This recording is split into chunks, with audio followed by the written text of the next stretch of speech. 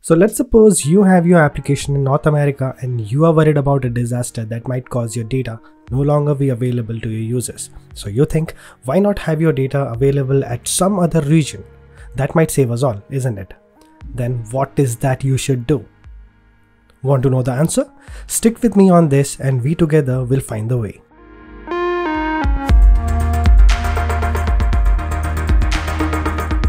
Please welcome our very own AWS Aurora database. But wait, there is something that I want all of you to keep in mind. The current exam that we have for Solutions Architect is going to be out of date post March 22nd this year, 2020. So by obsolete, it doesn't mean your certifications won't have any value. It'll still hold for 2 years, but there will be a new pattern for the exam after March 22nd. So if you wish to give your exams before that, you still have a lot of time. Don't worry, we'll cover the differences in the lessons to come. So if you haven't subscribed already, please do it right now. So let's begin. So the first thing that you need to understand about Amazon Aurora is that it's a MySQL and PostgreSQL compatible relational database built for the cloud. And Amazon Aurora is up to 5 times faster than standard MySQL databases and 3 times faster than standard PostgreSQL databases. And it provides the security, availability, and reliability of commercial databases at 1/10 the cost of the traditional databases. So the major differences here with Amazon Aurora is that Amazon Aurora is fully managed by Amazon's RDS, or the Relational Database Service, which automates the time-consuming administration tasks that we have, like hardware provisioning, which we all know, like server racks and basic hardware that we provision, the database setup like installation, patching. So it involves like which version is secure and compatible, and it helps with the backup as well for your data, as you saw with classic RDS. So the major advantage that you and your customers and clients have is that the Amazon Aurora features a distributed, fault-tolerant, self-healing storage system that auto-scales up to 64 terabyte per database instance. And when it comes to performance, Amazon Aurora delivers high performance and availability with up to 15 low latency read replicas. Second is the point-in-time recovery. So let's suppose you want your data that was backed up like 6 days back, you can do that as well. Third is the continuous backup that you get as your snapshots get uploaded to Amazon S3. And last but not the least is replication across 3 availability zones. So this was a brief introduction to the Amazon Aurora database. Let's move on. So let's see the benefits of using Amazon Aurora. So the first point that we have here is high performance and scalability. So you get up to 5 times the throughput of standard MySQL and 3 times the throughput of standard PostgreSQL databases. You get a budget price at about 1/10 the cost that we already discussed. You can easily scale your database deployment up and down from smaller to larger instance types as your need changes. To scale read capacity and performance, you can add up to 15 low latency read replicas across 3 availability zones. And Amazon Aurora, as we already discussed, automatically grows your storage when you need them up to 64 terabyte per database instance. Wonderful, isn't it? And the next one that we have here is high availability and durability. So Amazon Aurora is designed to offer greater than 99.99% availability, replicating 6 copies of your data across 3 availability zones and backing up your data continuously to Amazon S3. With global database that we have, a single Aurora database can span multiple AWS regions to enable fast local reads and quick disaster recovery. So the third point that we have here is highly secure. Yes, security is very much important. So security in Aurora actually includes network isolations using Amazon VPC, and encryption at rest using keys you create and control through AWS Key Management Service, that is a KMS, and encryption of data in transit using SSL. On an encrypted Amazon Aurora instance, data in the underlying storage is encrypted, as are the automated backups, snapshots, and replicas in the same cluster. So if your Amazon Aurora instance is encrypted, the data that you have on the storage will also be encrypted, as well as your backups, snapshots, and replicas also will be encrypted in the same cluster. So the fourth point is that we have for us is MySQL and PostgreSQL compatible. So if you already have a MySQL or PostgreSQL database, you can easily migrate your MySQL or PostgreSQL databases to Aurora using the standard MySQL or PostgreSQL import export tools and snapshots actually. So fully managed. So this is one of the beautiful features that moving into cloud with AWS, we get it. So Amazon Aurora is fully managed by Amazon RDS. So you no longer need to worry about the database management tasks such as hardware provisioning, software patching, setup, configurations, or backup. And Amazon Aurora automatically and continuously monitors and backs up your database to Amazon S3. With that, you get a point-in-time recovery as well. So you can monitor your database performance using Amazon CloudWatch. Mostly, the exam might ask you about monitoring. And you must remember that monitoring techniques involve mostly about Amazon CloudWatch and enhanced monitoring and performance insights. So as you now know why people are crazy about AWS Aurora, let's check how it actually works. So this is a very interesting part and very important for the exam as well. Let's talk about how the read replica and high availability works for Amazon Aurora database. So for high availability, we must ensure we have our Aurora database set up across multiple availability zones. That probably is the first thing we need when we talk about availability. So in hindsight, you should remember that Amazon Aurora is designed to offer greater than 99.99% availability, replicating 6 copies of your data across 3 availability zones and backing up your data continuously to Amazon S3. So let's bring up our 3 AZs. So we have our 3 availability zones, AP South 1A, AP South 1B, and AP South 1C. So here we have the data that we wish to store on the Aurora database, regardless of what database it is. Either it can be a MySQL or PostgreSQL. Don't get confused with the database service and the engine. Aurora provisions a service to house your database engine. So as we have our AZ ready, the data replication enabled, which we call shared data or storage volume replications. So Amazon Aurora stores 6 copies of your data across 3 availability zones, isn't it? And the storage is basically stripped across multiple volumes. Let's see this in action. So as you see, our data is being copied across 3 availability zones and they are being replicated across multiple instances. Let us wait for our data to be replicated. Okay. Coming back to the Amazon Aurora primary instance, you get a master endpoint for writing the data to the database. And remember, it needs 4 copies out of 6 to write. And you get a read replica, which needs 3 copies out of 6 to read. So let's bring up our read replicas in other availability zones as well.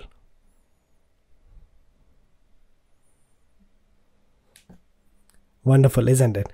So be assured, if there is a problem, the master node that you have here will auto failover in just or less than 30 seconds. So it's a beautiful thing to have. And you also get the master along with 15 other read replicas for your read operations. So master plus 15 other read replicas. And one of the best thing is that you get cross-region replications. So if your database is in some other region, you will find your data being replicated there as well. So I hope you got this right. Remember that Amazon Aurora stores 6 copies of your data across 3 availability zones, and the storage is basically stripped across multiple volumes. You will get a master endpoint for writing the data to the database, and remember, it needs 4 copies out of 6 to write. And you get a read replica which needs 3 copies out of 6 to read, and also the master along with 15 other read replicas for your read operations, thus making your database highly available. If everything is set, then let's move on. So now let's discuss on the architecture for Aurora Client and its interaction to the Aurora cluster.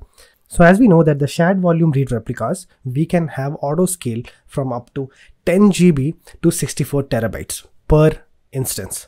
Remember, in Aurora, you get the master node or the DNS, which you can use to write the data, which, as you may know, can fail. And upon failover, what happens? The DNS changes. And if the DNS changes upon failover of the master, as it self-heals, AWS creates a new one to make sure that your write operations run smoothly. And for that, RDS provides you a write endpoint. Yes, a write endpoint or the DNS name, which always points to the master even if there is a failover. In this way, RDS knows where the master is in case the client wants to write to the database. Next, listen to this very carefully. I already told you can create read replicas, and remember, they can auto scale up to 15 read replica instances. This is awesome. But when we speak about auto scaling, we know the instances are bound to topple or fail. Then how will the client or application know how to connect to the read replicas? For this, RDS provides a reader endpoint which also acts as a load balancer and ensures you have accurate read endpoints ready to be consumed when you need them. It connects to all the read replicas and does the job for you to remember where your read replicas are. I hope you will remember all this. If you have any confusions, post the queries in the comment section below and we'll sort them out. So if everything is fine, let's move on. So it's time now to discuss a new offering by Aurora that's called the Aurora Serverless. So what you need to remember here is Amazon Aurora Serverless is an on-demand auto-scaling configuration for Amazon Aurora, which is basically MySQL compatible and PostgreSQL compatible, where the database will automatically start up, shut down, and scale capacity up or down based on your application needs. And it enables you to run your database in the cloud without managing any database instances. So serverless means you don't manage most of the tasks that you would with the traditional Aurora, and you simply create a database endpoint, optionally specify the desired capacity that you have, database capacity that you have, the range that you have, and connect your applications to that. And serverless mostly gives the cost benefits where you pay on a per second basis for the database capacity you use when the database is active. So no capacity planning is needed for these serverless databases.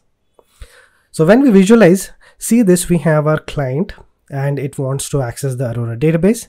And like previous explanations, we have our shared scaling for volumes, and for the client to connect to the AWS Aurora, connect to the proxy fleet, which then redirects the request to the Amazon Aurora. I hope you remember the RDS proxy that I mentioned in my last session for AWS RDS.